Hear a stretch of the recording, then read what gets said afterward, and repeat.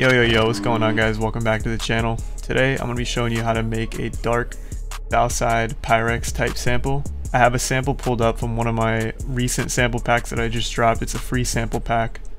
It's got 10 free samples. I'll leave a link down in the description for the sample pack. It's got a bunch of samples in this style, all dark kind of vibe. But the sample that I have pulled up here, it's very orchestral and dark, and it's got that Southside vibe.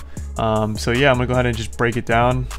Like usual, I'm gonna go over everything that I did from the VSTs, the MIDIs, the effects, how I structured it, all that. So yeah, don't forget to subscribe to my channel, leave a like on the video, and yeah, let's get right into it.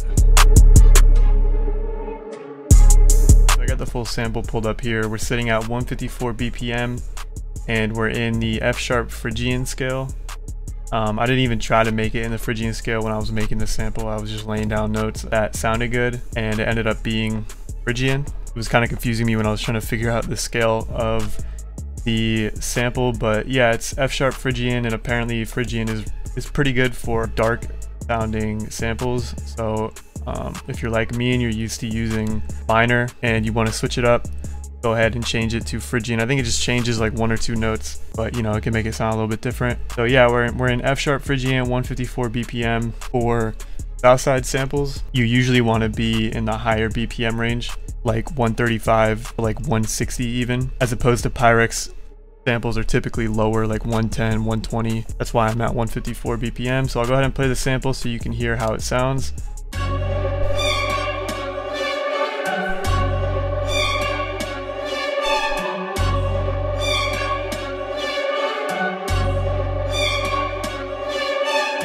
Yeah, as you can see, I just broke it down into 4 different sections here. But there's just 5 sounds total, including the bass.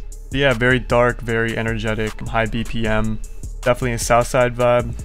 But yeah, I'll go ahead and just go into each instrument, show all the effects, everything that I did. So yeah. Alright, so like I said, we're in F sharp Phrygian, 154 BPM. First thing that I did is I pulled up this stringed kind of preset from a bank in Contact, and usually I would show exactly which instrument it is, but this instrument I've been using a lot and it's kind of a little bit too saucy for me to show it, so I'm gonna go ahead and just say it's in Contact. It's not like a super rare bank or anything, but it is a unique preset that I kind of tweaked a little bit, so I kind of want to keep it for myself. But yeah, I'll go ahead and play how it sounds with no effects. I came up with this really simple pattern, so let me just play it so you can hear how it sounds.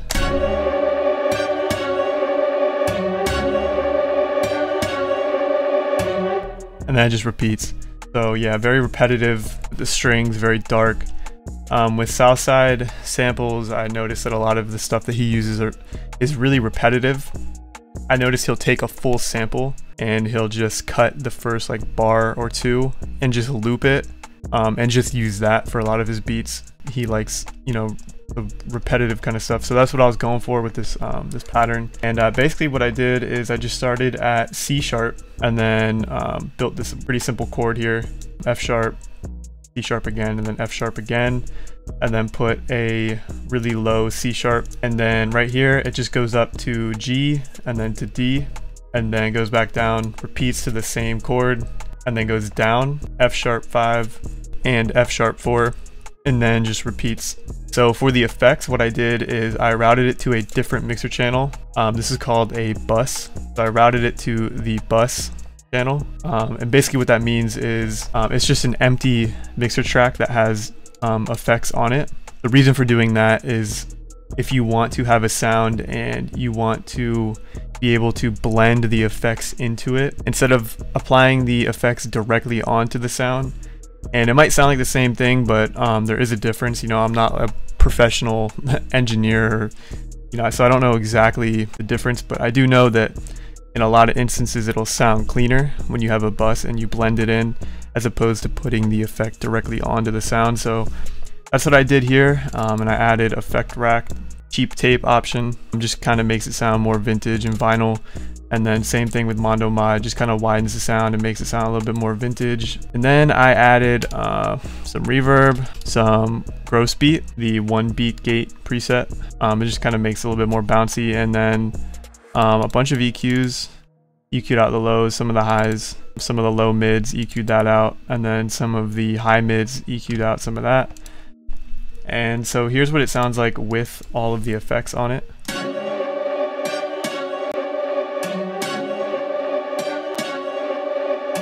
Yeah, that's pretty much it for the first instrument. The next thing that I did is I pulled up another string from Contact in Orchestral Essentials 2, the violin, spiccato, and fast note down. And I came up with this pattern right here, pretty simple pattern. So it's a D note, another D note, and an A, and then the next bar here is D, D again, and then the same note but an octave up. Go ahead and play how it sounds with no effects.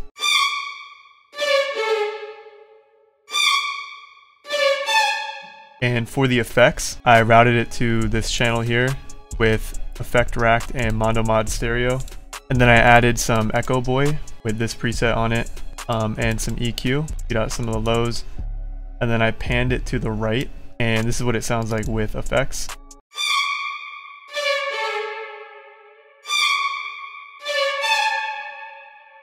And that's it for the second string. Alright, so the next thing that I wanted to add after the strings was a vocal. So I went to Contact again and I pulled up Nucleus, and I have this preset here with these phrases. If you're using Nucleus, something that I just recently learned, for some reason all of the sounds have a delay on them. It just kind of like, it always made me not really use this plugin that much, even though the sounds were really fire. But what you can do is go into the advanced settings and then put this knob all the way up, and it'll make it on time. So if you do get this bank, make sure you do that with your sounds. And so once I did that, laid down this pattern right here.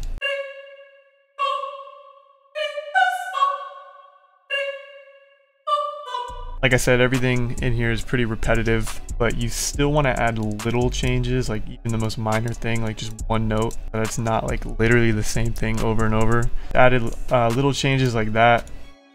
I thought the vocal sounded good with the strings. For effects, I just made sure to widen it up, and then I added reverb, and I added this preset with this plugin that makes it go back and forth, and it just pans it from left to right a little bit. And then I EQ'd out a lot of the lows and some of the highs, and this is what it sounds like with the effects.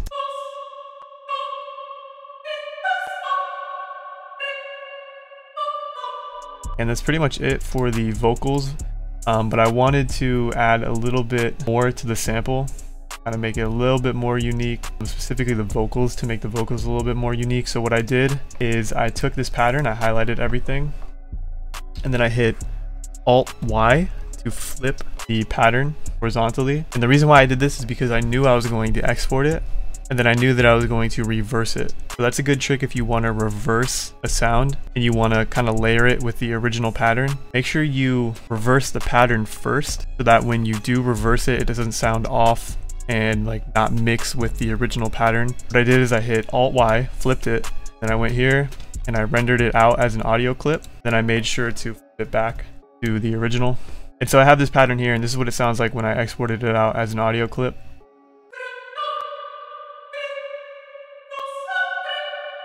So it's just backwards, it doesn't make any sense, but then when you reverse it,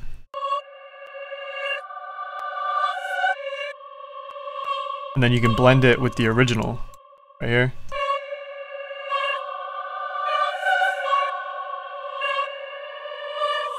When you do Alt-Y and you flip it and then you reverse it, it makes it so that the reversed notes are the same as the original notes, and that it's not like backwards and not making sense when you mix it with the original pattern. Then for this, I just added some basic effects because it already had the effects from the original vocal on it. I just EQ'd out a lot more of the lows and a lot more of the highs, and then I routed it to the same mixer channel with the effects, so it sounds like this. And then when I blended it with the original, it sounds like this.